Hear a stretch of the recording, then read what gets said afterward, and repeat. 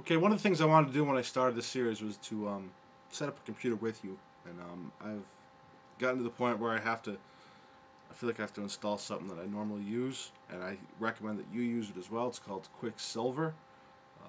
Once you get used to using a Mac, you'll probably find that you want things to happen really, really fast. Like from a Windows perspective, unreasonably fast, but in almost all cases, the Mac can get it done. Um, and what Quicksilver is, the way I use it is an application launcher, but it does a lot of other things as well. I just use it to get stuff open most of the time. Now, download it and install it, and you can go through it, and I'll show you how I would recommend customizing it, but just to give you an idea of what it does.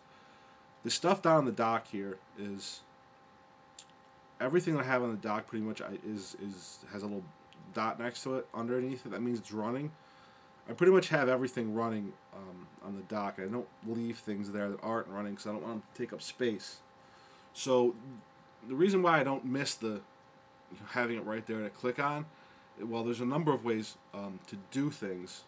For example, dragging making the applications folder into a stack to get to it this way. But as you can see, I have a little too many applications inside of too many folders to have that be really a great option for me. The other way of doing it, of course, is using Spotlight to launch the application. Command space is the thing, and then you just type something, and then get to the top hit, and then you press enter.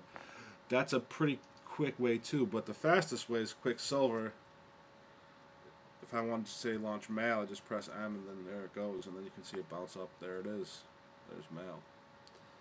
That's about as fast as it gets. Quicksilver is about as fast as it gets, and I've really gotten used to it. So I wanted to install it, and when you install it on your computer, and I highly recommend you do it, it's free.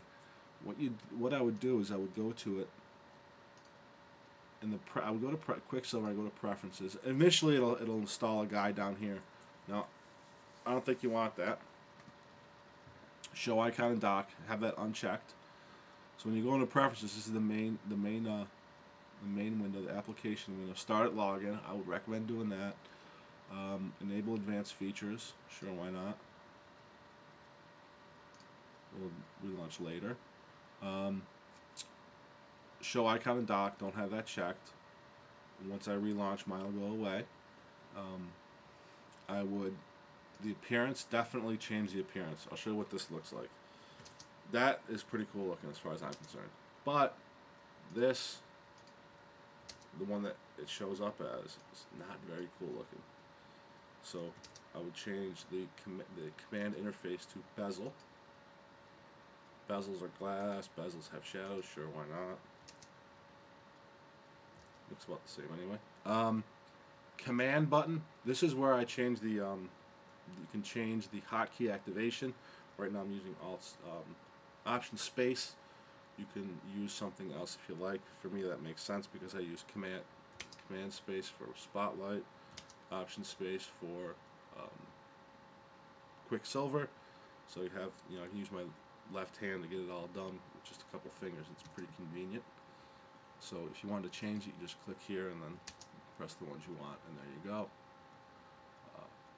And that is about it for this screen. Catalogs and plugins. I mean, you can play around in here and install stuff if you want. I mean, this thing actually does a lot of stuff. Like here, I use the basic. What I use it for, like say if I want to launch Word, right now I have to press WO to get to it. Eventually, it'll learn that I want Word when I press W, and if I press Enter right now, it'll open it. But if I move if I go over here and click over here, there's actually a whole bunch of other stuff that you can do. When I first got it, I looked at this stuff briefly, but it seemed to be too much work to me to get more things going. It can do all sorts of things. If you look into it, you could probably, if you get into it, you could probably find a lot of stuff. You probably get a lot of more functionality out of it. But I'm not going to do that. I just use it to get stuff open really quick, like Safari. There it is. Really quickly. So you'll see me use it, Quicksilver, and I'll try to explain it when I do. But I think you should probably go pick it up, and it's called Act Without Doing, which is probably perfect for this series. It fits in very well.